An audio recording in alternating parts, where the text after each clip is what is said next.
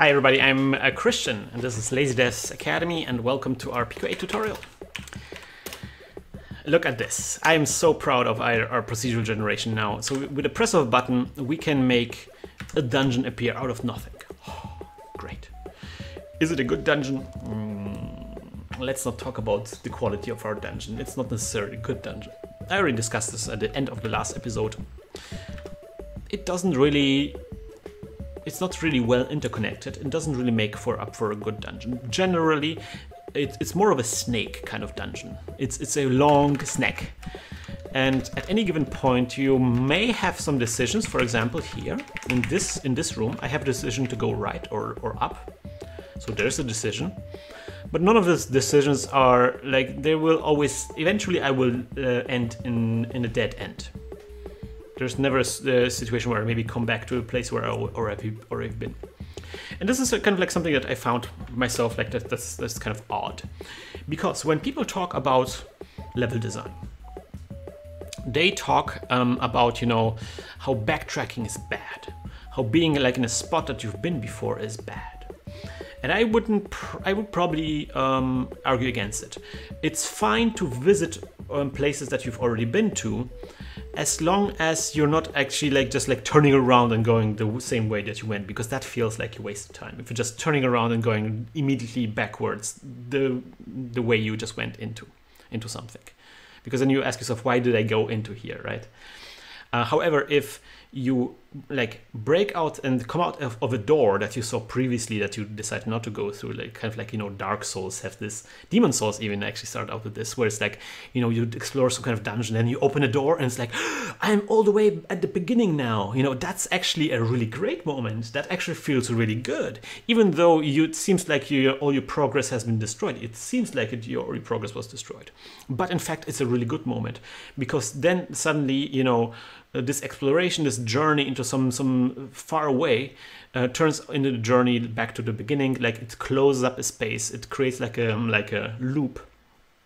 Your mind, things that were very far away and very murky are suddenly very clear, because they're a lot nearer to your starting point than they were previously. Maybe a bit more metaphysical explanation. But yeah, it's actually a good thing. My argument is actually a good thing if you loop back to the beginning somehow. And so we want to teach our procedural generation algorithm to recognize that and be like, okay, let us break through some of the walls that, even though now everything is interconnected and we can guarantee that we can get into every nook and cranny, let us continue this process and let us start actually carving some walls where you will create a shortcut, where previously it might have been very difficult to get into, but now it's very easy. For example, here is a very good one. Look, when we're starting in this room, if I break this wall, plop, then I can, you know, go all the way up here and down there, but also I can go here, and then that will kind of create like a big loop. And that's not bad. That's good. That's something we could do. Another good one would maybe something like here would be also nice. So everything is a bit more interconnected. And we saw that when we designed our test level, we had like a nice interconnected level that was really good. That was fun. So we're going to use a very similar function to the one that we already used before. Your last episode, we did this long function that checked for the flag be in front and behind a wall. And if they were on different ones, you know, it would add it to a candidates list and so forth. We're going to use a very similar function to find out what good shortcuts would be. We're going to call them shortcuts. And the thing is, what is a good shortcut? Well, we don't want to just like destroy any wall, right? We don't want to just like, maybe there's a good example here. Okay, let's see. Carving from here upwards, like making a breakthrough like this, that wouldn't be that great of a shortcut, wouldn't it? Because there's just like a door right next to it. That wouldn't actually do anything for us. That doesn't move the needle, so to speak. Even carving a door like this is like, okay, I guess now it's like this little loop, but you know, I loop back again, that doesn't really do much. But you know, carving something like here, okay, that's good, because then now it's like this big loop that I created up here and down here, like the loop that we want to be creating is supposed to be big. So we kind of like, instead of looking what connects two areas, we want to make sure that the door that we're carving connects two places that are far away in terms of how many steps you would otherwise need to use in order to get to that place. And if that sounds familiar, it's not because it's supposed to sound familiar. This sounds like a distance function. So we're going to do something that kind of makes me actually think about, because this carve door function, we're going to just copy this one. And we're not going to call it carve doors, but carve shortcuts. Let's call them carve cuts. S-cuts, shortcuts, scuts, carve scuts. I like it. Carve scuts. Okay, we're going to carve scuts. And again, very similar function and functionality. Also going to use kind of like the same signature test, and will also give us, you know, like a space in front and space behind. So everything else, everything will be the same. But afterwards, we're not going to look for the flags. That's not something we're going to look for. Instead, we're going to measure the distance between x1, y1 and x2, y2. We're going to measure the distance between the spot in front of the wall and the spot behind of the wall. And if the distance between those two spots is really great, that means that might be a good shortcut candidate. And if the distance between those two spots is kind of like meh, just like a couple of walks, like, then that means that it's just like a wall that has a door nearby anyway. Okay. Okay, so we're gonna make everything. So let's delete all of the stuff that is not necessary for this. We don't need those flags anymore. And in fact, we don't need those flags anymore. And we don't need those flags anymore. We actually don't even need to save those flags in here. That's all of this is gone. No flagging anymore. We don't need those variables for flags. None of this is necessary anymore. It's fine. Also, we actually don't need to, when you draw the game, we don't need to draw the flags the flags are done for. We used our flags. It's fine. The flags are okay. We can later on, we can clear that array, that flag array that doesn't actually do anything for us.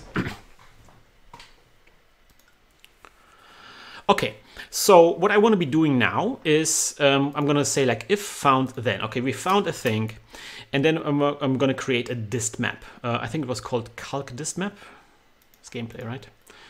Calc dist map. Calc dist. Yeah, there we go. Bam. I'm going to calculate distance between x1,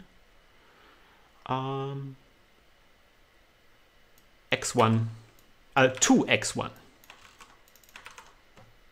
2x1. Okay. And then we're going to see, we're going to only add this as a possible candidate to our door list only in those situations where this distance is great enough. What is a good enough distance? Well, through trial and error, we can like try some other things, but it's like if, how do I call the array again? Just making sure that it's called dist map, right? So if dist map, now we're looking at the position on the other side of the door, so it's like x2, y2. Let's try 5. If it's greater than 5, then in this case we're adding as a possible door. As a possible door. We're not actually going to carve these for now. And we're not going to loop. We're just going to loop this through this once, just once. And I'm going to do an mset here. Mset, and I'm going to color the doors that are good candidates for the breakthrough. So it's going to mset underscore x underscore y 3, like this. Okay. Okay. So we have some candidates, but they're actually really bad. I'm not sure why they're so bad. Let me think about this real quick. They're horrible. Those are horrible breakthroughs. Why is that something that it thought it was a good idea? Did I mix up X and X1? What did I do here? Awkward. Awkward. I started editing the wrong function. Yikes. So let's edit this guy out and let's rename this. Oh, that's very awkward. That's very awkward. This will require some manipulation. Yikes. Yikes. Okay. So now it highlighted those doors as possible ones. So let's bring it down to 5 again. So this should highlight, yeah, this now highlights a lot of the things. 5 is you know, is a lot. So let's bring it up to 10. So you see now it still highlights a lot, but now there's like certain, like for example, I don't think there should be a door here going up. That doesn't seem like a good shortcut, right? So let's go 15. Okay. Okay. That's actually not bad. This is not bad. There is like, for example, this wall that might be still a bit close because if we make a breakthrough here, that kind of makes like this entire hallway a bit pointless. So I'm not sure about that. So let's see, like originally I had 20 as the cutoff point. And that actually just leaves just very few shortcuts. Just like really major breakthroughs. Like here, for example, would be a good one. And here. And that might be a good one. You have to kind of figure out, maybe 18 would be good. Maybe this is a bit too zealous. The only problem is like eventually it kind of cuts out most of the possibilities. So then that's kind of like not nice. But I'm gonna stay with 20 because that's something that I derived during my exploration. Okay.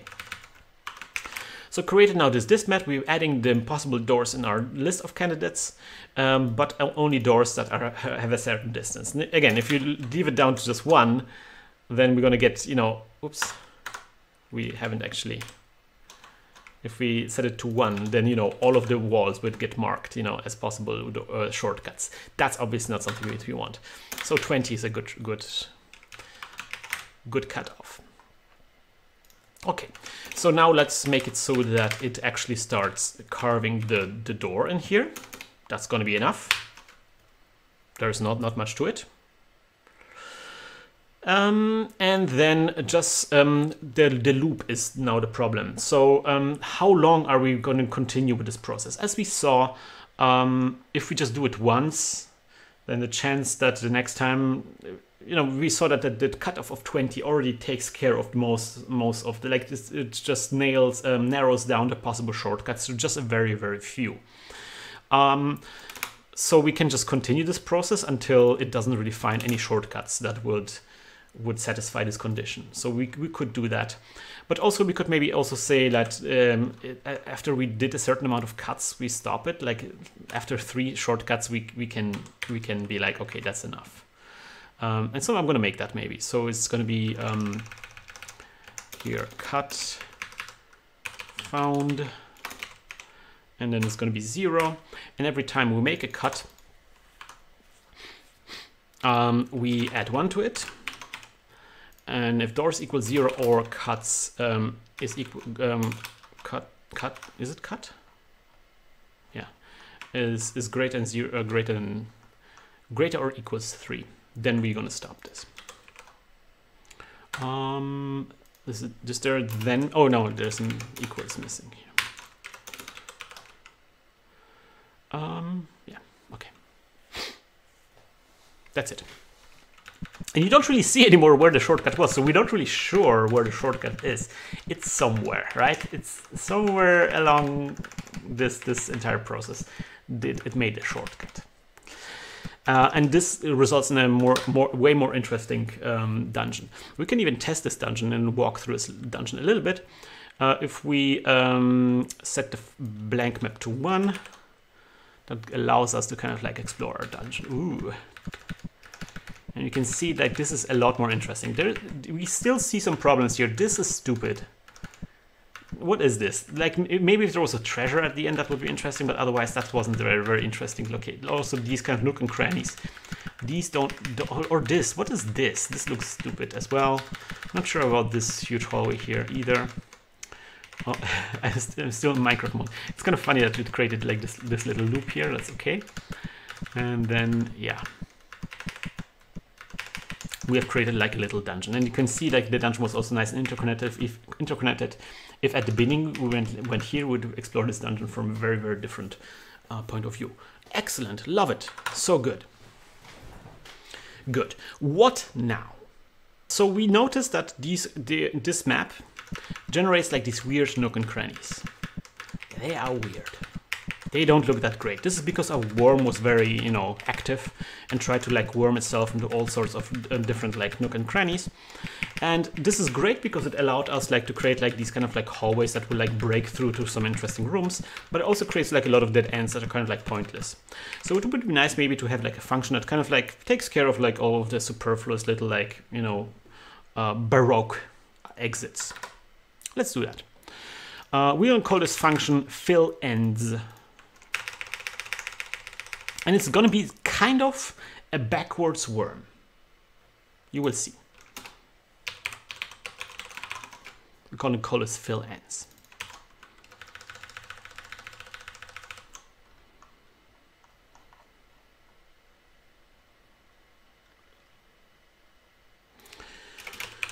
Function fill ends, okay?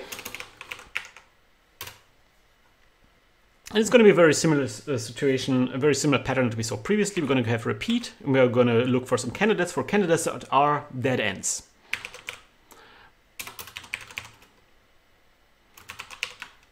Candidates, and we're going to until hashtag canned equals 0. We're going to just fill in the ends until we don't have any.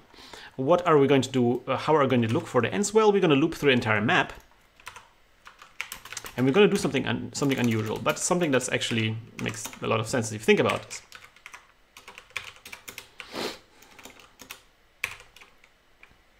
So what is a dead end?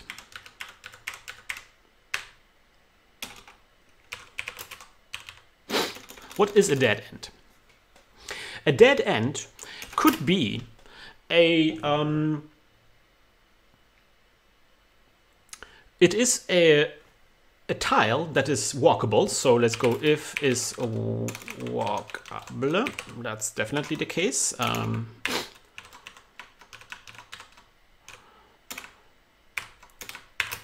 And well, now it's like kind of like there's like multiple ways of thinking about this. I think a similar test that will definitely work, and that's how I did it last time around, is a dead end is a tile that only has one cardinal exit.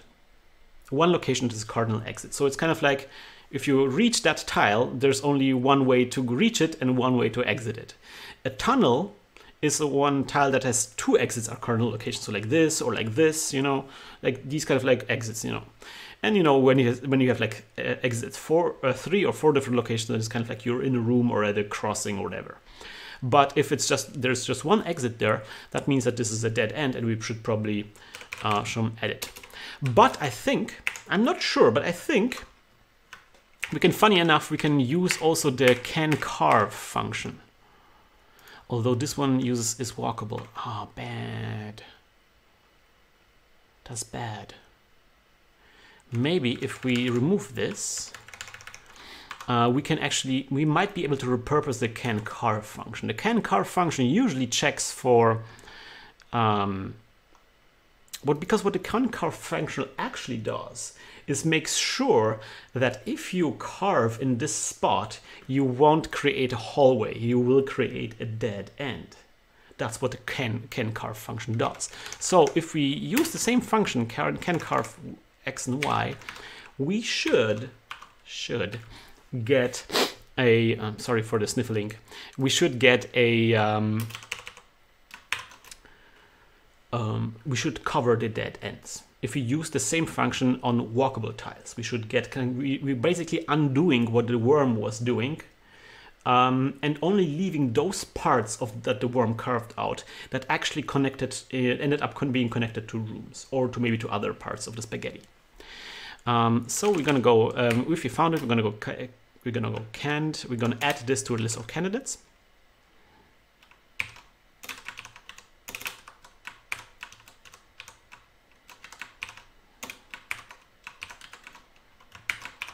Okay. So for what I'm gonna do here is I'm gonna for C in all can't do and we're gonna go and set, we're just gonna set c.x, c.y. We are just gonna mark those tiles with this, with our beautiful bluish gray. And we're not going to loop actually, we're just going to do this loop once to see if this marks our dead ends correctly. And so the only thing I'm going to change this can carve function. Where is it? And just make sure that it checks for inbounds, but it doesn't actually check if it's walkable. And we're going to use this is walkable outside of the can carve function. So here's can carve. And if not can carve, so we're going to say if not is walkable and not can carve. Let's do it like this. If not, open brackets and be like can is walkable and can carve. And not is walkable. So if it's not walkable and it's and you can carve it, and that's not the case. Oh God, this is complicated. It made everything so complicated. But that's it, yeah. And then can carve, we're not using can carve here. Yeah, that's good. Okay, so let's see if that works. We didn't close the.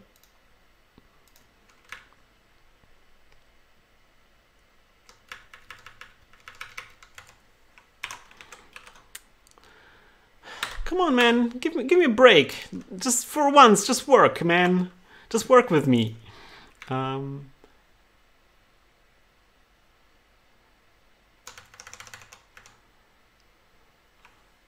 Maybe in this case, I'm not sure why it's not working.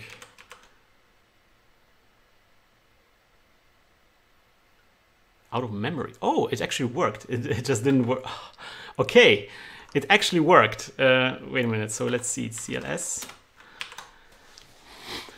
Oh, it works. Okay, never mind. It's fine. It's fine. So let me set the map to visible so we can see what's happening. Although I'm worried that it is. I'm worried. Blank map 0.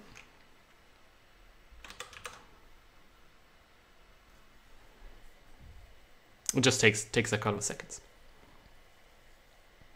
So here it marked some dead ends.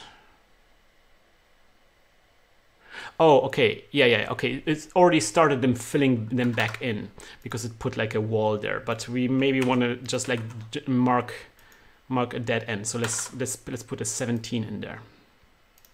I wonder why it set out of memory. But we're not repeating everything here, so worried.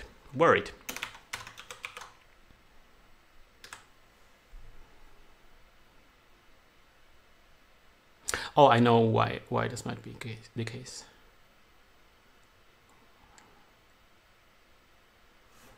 Oh, this is now taking some time.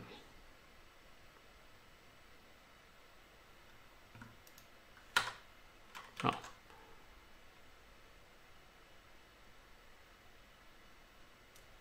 So generally, this process, if it takes that much, that long of a time, that suggests to me that something is wrong. Something should be wrong because it shouldn't take this huge amount of time. Yeah.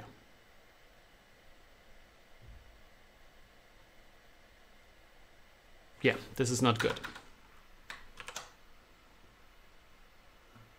Ah, okay, it worked once now. So we see, generally it works, like it recognized all the dead ends that start to be filling in. You see the red dots are everywhere where there's a dead end. It should fill in this back in, and it will arrive here and it will stop filling this back in. It should also start filling this back in all the way down here, and it should fill. So generally it works. It's just like, it's somehow we slowed down everything to a crawl. And so we kind of have to figure out what the culprit is. I have two theories. Either it's our maze worm that somehow through this like huge mess that we made down there made everything crazy, or the fill ends. This fill ends function is also kind of like maybe something is wrong. I'm gonna make them both, comment them both out. And you can see everything is very, very fast now. Okay, so I'm gonna bring back the maze worm. And that took a while. Now this takes a long time, yeah. So the maze worm now no longer works correctly, apparently. The way we did the way we changed the can carve function broke our maze worm. So let me think about this. So is walkable is fine. Get sick, this is good. Then we have dig worm, and then this part. So this is apparently something that we did not do correctly. Ah, I see the problem already. So this is walkable thing here. That is, we didn't add the dear X to it. And I don't want to do that actually. So let me think about it. So I'm having a different idea. So let's say something like this. Let's make the can carve function something that requires a third argument.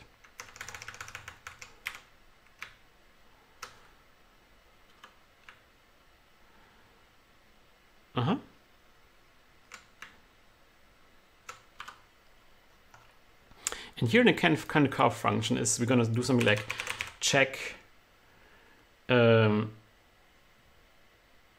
check walk, check if it's walkable.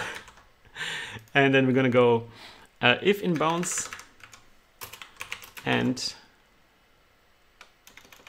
so how are we going to do this? If inbounds and check walk and is walkable xy and not is walkable xy. So if check walk is set to true and is walkable, then it will check if we make sure that and the tile that we're looking at for the can carve function, if that's actually walkable, and otherwise it won't do that. And so this allows us to use the same can carve function now. There is a bit of a hack, I don't like it, but so here we can go false. No, we can go yeah, we can go false here, and then up there we're gonna, in the worm function, we can go true. A bit of a hack, don't like it, but where is it? Worm function, there is worm function. If, oh wait a minute, there's two can carves here. That might have caused the problem as well. Ha. So here we're gonna go true, and here true. Yeah, that makes sense why it caused so many problems. Okay, let's try that. Okay. Pressing buttons. That's acceptable. That's an acceptable delay. Oh, out of memory. So there's a bit of a problem. Like we seem to have a memory leak apparently. If we keep bashing this button, we're filling apparently some kind of array with stuff, and we're never deleting that array. And we eventually run out of memory. Yeah, there we go. So we have to look for the leak. Probably what happened here is we're probably creating some kind of array somewhere, and we never delete that array. So maybe some kind of candidates or doors or something that maybe they were not cleared as a local variable, but as a global variable, is what I'm thinking. Many months later. So I'm still looking for this. This will be a bit of an exploration here. But one way of maybe finding the culprit, which of these functions is responsible for this calamity, would be maybe to show you how much memory we're using. So we're going to go debug 1 equals stat 0. Stat 0 returns how much memory we're using. So you can see if I press this button, we immediately run out of memory. Can I press it? Okay, so we're 83, 73, 82, 94, 73. It gets down again. 107, 86. So sometimes we run out of memory. So we're getting down again. Okay, so now I'm gonna like start commenting out some of the functions and see which function is responsible for this calamity. 2,000 years later. So I'm still not exactly sure why this is happening, but I might have an idea, especially if I compare it to what I had before. So let me try the following change here. So again, like if you're starting here, you see that, you know, usually it works, but sometimes the memory requirements shoot up through the roof and Lua crashes or Pico-8 crashes. For example here, yep, now it crashed. And I know I was able to track down to the two functions that caused this. These are carve doors and carve S-cuts, which makes sense because they're very similar functions. We based them off the same template. And they are definitely very, especially the S-cuts, because it always creates a distance map, and that's a lot. And also this one because it used the grow flag, so that's also. But something we can do here, which I think helps, I'm not sure, like if there's some Lua experts out there and watching this, maybe you have some ideas. This DRS array. So what I'm gonna do here, I'm gonna actually not gonna define it inside the loop, but outside the loop. So I'm gonna do something like DRS. So here inside the loop, we just clear the array and we not define it.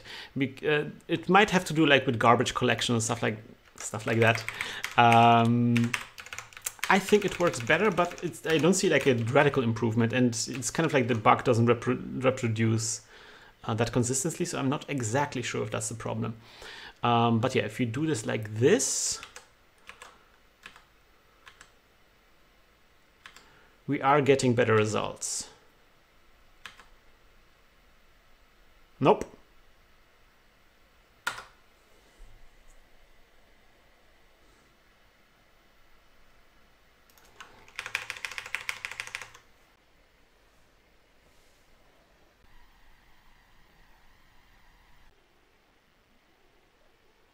One eternity later.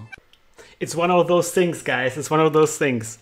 So yeah, sometimes also I get flustered a little bit and kind of like I'm not really sure what to do things, how to do things.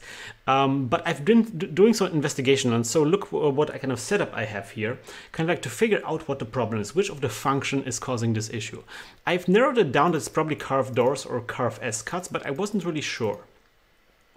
So what I did is like I'm setting a color for a text, and I'm printing the stat 0 out, and then do the flip. We did that. We remember we did that when we do the pause stuff, where we pause the game for a couple of frames. Kind of doing the same thing where I kind of before I continue generating the level, I print this on the screen. The flip actually prints the screen. It actually shows us the screen, because if I did it without the flip, you wouldn't see the print until we get to back to the draw function, I guess. So yeah, if I do this, you will see numbers popping up of the memory usage of the individual functions after each individual function was executed. And everything seems fine, except the second function kind of takes its sweet time sometimes. It kind of takes its sweet time. And when it takes a really sweet long amount of time, then it usually crashes. There. You see, the second number didn't show up. Instead, it went out of memory. So something suggests to me that in the second function, in the carved doors function, that was the function that took its sweet time, that suddenly takes a lot of time, and then Pico-8 runs out of memory. Weird. Why? So I've been looking through this and comparing to my old code a little bit. And sometimes it's like really little details that kind of make the difference. I remember when I coded the first time, I also had like the same issue actually. It just manifested itself differently. It just took a bunch of time to do certain things. The issue is, funny enough, with the grow flag function. With this function? Really? Really? This is the problem? Yeah, it is a problem. So if you step through this process a little bit, you think about this. So what we're doing here, we have a list of candidates. Okay, we're looping through the list of candidates. And for every candidate, we look at the neighbors. And if we found a neighbor that is walkable and whose flag hasn't been set yet, or whose flag isn't the flag that we want to have, then we put that candidate on the list, and in the next loop we grab that candidate, right? We paint that candidate, we set the flag of that candidate. But if you think about this, if you just imagine yourself like a wave of candidates rolling across the map, and each candidate is looking at its neighbors, and you know, if the neighbor is not changed, then it puts it in a list of the next candidates. What it does is, like, because we're just adding the candidates to the list, but we're not changing anything about the flag, a given tile can sometimes be marked as a candidate by two different neighbors. You know, one neighbor might be looking, oh, the tile to my left. The tile to my left is it doesn't have the right flag yet. Let's put that in our candidates list for the next time. And then the tile underneath also looks at their neighbors and like, oh, the tile above has been set, and it puts like a duplicate candidate on that list. It's not a big deal. Like, it doesn't break anything. It works fine. It's just like it creates a bunch of double candidates on our list of tiles to be filled. So what we want to have is actually if a tile has been put on the candidates list, it should not be marked by another tile that is looking for candidates. So what we have to do here is we have to take this part where we set the flag and we put it actually here. The moment we find a tile that doesn't have the right flag, we immediately put the flag in it. So it cannot be found as a possible candidate by some other process later on down the line. And of course we have to do dx and dy like this. And that means that, you know, if we're going through this and some other tile finds this tile, it will realize, okay, this is actually has been already taken care of. Moving on, next problem, right? So the only problem here is we want to have canned. We have to set the flag of our starting location. So we're going to go flags x. Y. We don't have to, but it will speed things up a tiny little bit, so we might just as well. Something like this. If you run this now, you will see this is a lot faster now. The second part is a lot faster now because this looking for this flag growing goes a lot faster now, and we don't have the memory issues anymore.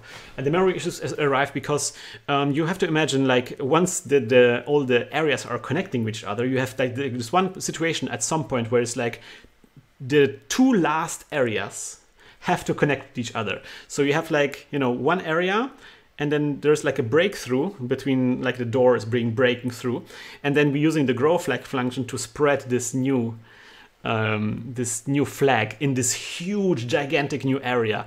And, you know, going through these areas, depending on the geometry of the area, we might get in situations where a lot of duplicates of individual tiles are being created, and there's no good process of removing them. And we create such a big array of candidates that Lua can't handle this anymore, and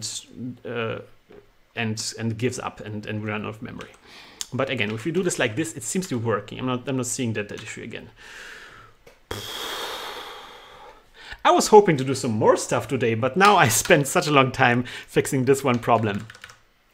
But I think like, so let's just maybe finish up this fill ends here. That's something that we were actually working on. So we already said that the fill ends function is working correctly. The fill ends are being recognized correctly. Let's just remove the debugging information. We don't need that anymore. Hopefully we don't need that anymore. Hopefully we don't need that anymore. Did you hear me, Lua? We don't need that anymore. It did not fill the ends. What did I do wrong?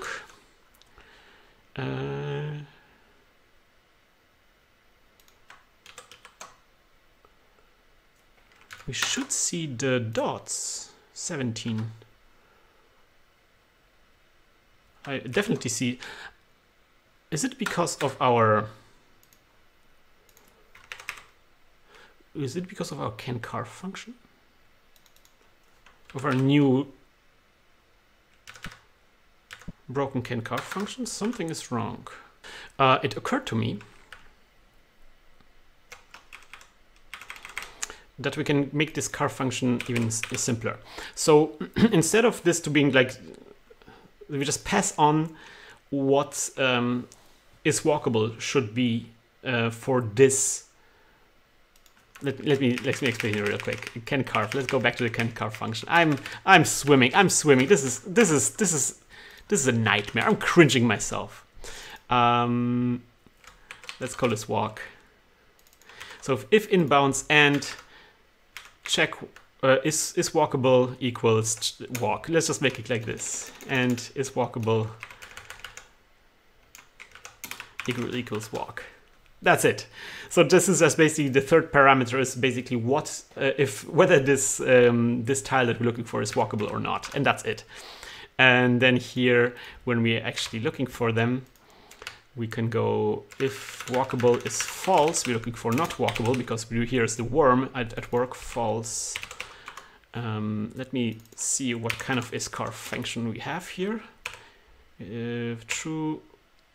Okay, these are these two. Okay. So let's try this now. Okay, now it works. Oh, I'm so relieved. I was like, ah! Okay, so we have like those ends here. And to finish this up, we can now start filling them in. So instead of filling them with a red part, we just fill them with a wall, like this. And then we keep repeating this entire thing until... And then now let's make it. It's probably not necessary, but you know, it's never hurts. So we repeat this entire process until there are no candidates, there are no dead ends for us anymore, and then that means that we filled all of the dead ends. So you see now we're getting a lot cleaner looking dungeons with a lot less, you know, crazy shenanigans going on, a lot less spaghetti. Basically all the spaghetti is kind of like rolled back onto itself, and we're just left with like very clean and simple hallways. Maybe that's something that you don't want to have. Maybe you want to have like those nook and crannies, then that's fine, and you do you out there. But I think for me that's fine. I think it's fine to have some negative space, some places where there's nothing, so the player cannot really expect like every part of the area to be filled in. Okay, very long episode today. It was a nightmare, guys. Will be edited a huge chunk of that video out, but and of course, like it's scary to see something like, you know, oh, out of memory. You know, that seems like such a serious problem. But yeah, on the next episode, we are going to start placing our entrance and exit. So this, you know, turns the entire level, and then we can start actually going through the individual floors. So again, the code for this adventure is going to be downstairs in doobly-doo, and there's also going to be by OMGmog and the GitHub repository that you also check out. As always, check out the t-shirts. And not this t-shirt, no, good t-shirts, and check out the Discord. See you next episode. Bye bye, guys.